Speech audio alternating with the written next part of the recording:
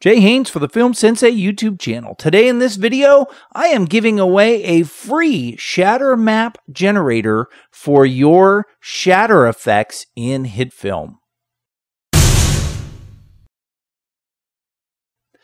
So last week I did a video on how to use the shatter effect and shattering a graphic. And as coincidence would have it, totally by luck, we had a discussion on the forums about some old shatter maps that were created by a guy by the name of Tushka. And they were really, really cool. And I started playing with them, and I thought, man, I want to make my own shatter maps. And so then I started thinking about different ways of doing that, and I went into HitFilm and I started playing around, and I came up with a couple of different ideas for a shatter map generator. The first one is here, and this is using the grain effect on a plane.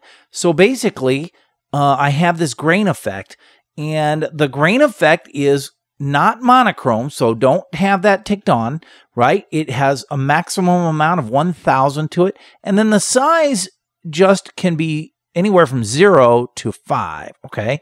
And so if you want them smaller, you can make them smaller. If you want them bigger, you can make them bigger, okay? And then if you feel like it, you can add some other things to it. For example, the cartoon effect, which creates this sort of a blobby look. Oil painting effect, which creates a little bit more of a edged look.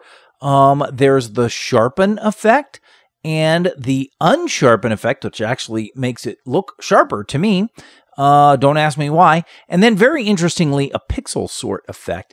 And there might be some other effects that you might search through and find here in the effects panel. And if you do find something that is really cool, please do me a favor and share it with me in the comments below.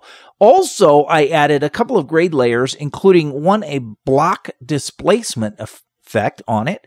And that block displacement effect is pretty cool because you can change the size of it, right? You can change the amount of displacement, right? That sort of a thing. Also, I added a witness protection effect, which if you look at it, you'll see that it's basically witness protecting the entire thing, okay? And as a result, again, the size of these can be big. If you go under pixelate, you can make the blocks on it bigger or smaller or whatever, okay? The key here is that on the plane, you can change the seed of the grain to give yourself a different shatter map every single time you do it, right? So that was my first run idea, using the grain effect on a plane. The second idea is to use a particle sim instead, a particle sim. So in this case, and I'm just going to open this up over here, emitters, emitter, and under the particle sim, this is, you can see that I have a certain amount of particles per second in here, okay? And so I could fill it all the way up, right? Or I could come down here very few, right? Just whatever I feel like, okay? Under movement, scale, I can change the scale, so I can make these bigger, and then I wouldn't need as many of those, right? I can make more varied under movement variation, right? So I can change the variation of those sizes. The deal is the appearance of it is set to black, okay? And the appearance variation is set to 100%, okay? Otherwise, anything less than that, they're going to be something other than 100%.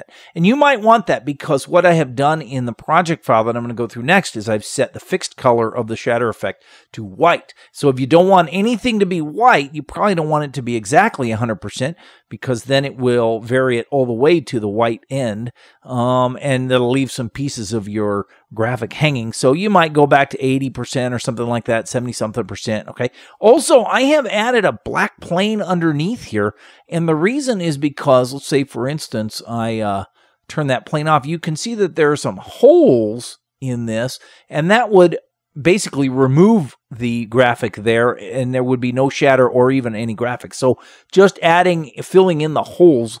Also, I've added in the block displacement effect and the witness protection, just like on the other one. And again, you can just jump in here and change these settings, whatever you want. And also, don't forget to change the seed of the particle simulator, so that way you can get any sort of a look that you want. Change it every single time. You have your own very unique shatter maps that you could use.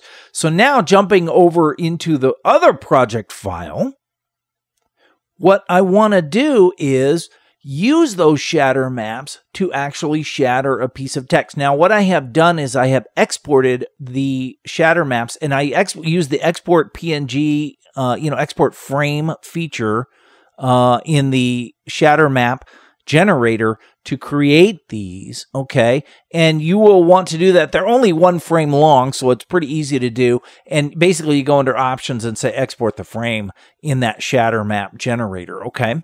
Then what you do is you come over here, you can put a graphic in the graphic tab, and it doesn't have to be a text. It could be any graphic you want. In the Shatter Map tab, you'll add one of your shatter maps. And what I have done is I have went ahead and exported the grain, straight up the way it is in the file, as well as with the block displacement, the particle sim, as well as with a block displacement too. So let me just pick one, maybe the grain with a block displacement. And then you can have whatever timing map you want. This is explode all at once.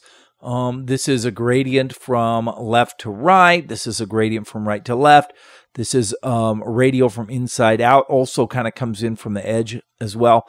This is a radial from outside to in, and this is just an organic map. This is essentially a fractal noise, and you can create your own timing maps. And if you do, share them with me. I'd love to see what you've got. Make a mention in the comment section below. I think I'll just go with a gradient from left to right. Now, if I come over here, you'll see that right away it is already working. I'm hitting the RAM preview button, which is Alt-L, and it's creating a RAM preview of this. And I'm going to show you a little trick how you can fairly quickly be able to see what it looks like, okay?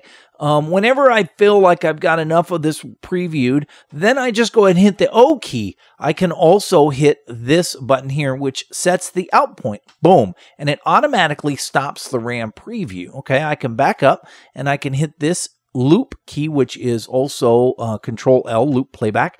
And now when I play it by hitting the space bar or hitting the play button, then you can see that it's just looping the piece that I RAM previewed, and only that piece. So it gives me a good idea. And that's a pretty cool looking shatter map, to be honest with you. I think that looks pretty sweet. Okay.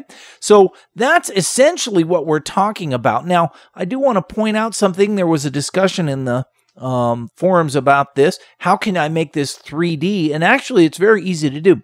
What you do is you insert a new point layer, and then under this layer dimensions button, you make it a 3-dimensional. It will add a camera. If it doesn't add a camera, it will ask you if you want to add a camera, and the answer to that should be yes. Okay, and I'm going to hit this show the floor plane or unshow it just to get rid of those little crosshairs. Okay, and under the shatter effect, the shatter effect itself, the very first one here is the position. And if I say transform from that to the new point, then if I open up the new point and I start rotating it, for example, it actually makes it 3-dimensional. Look at that. And it's literally shattering on both sides of this. Okay, and I can make this 3-dimensional all the way around. Now, also, if I go into the shattering effect again, and under the pattern, if I change the extrusion number, let's say I make it 30, then it will make everything thicker. If I make it 100, it'll make it really, really thicker, okay? And, whatever, right? So you can make that as thick or as thin as you want it to be, okay? And so it is very easy to make this 3-dimensional. Also, if you add lights to this scene, then those lights will interact. So you will have to, move it and do everything, but they will interactively work with this. But I have to tell you that if you do this, you'll get a lot of artifacting and this and that. So under the, first of all, under the camera, if you right click on it and say properties and change the near clipping distance to something like 8 or 10. That will help a little bit. Also, if you go to File and Project Settings and you go to Rendering and you change the 8-bit to, say, a 16-bit, and you change the 4x to 8x MSAA, then you'll get a lot better results out of that. Okay, so pretty much in a nutshell, that's it. I would love to see what you have created, and just drop them in the comments below. Otherwise, if you have any questions, please feel free to ask. And hey, thanks for watching.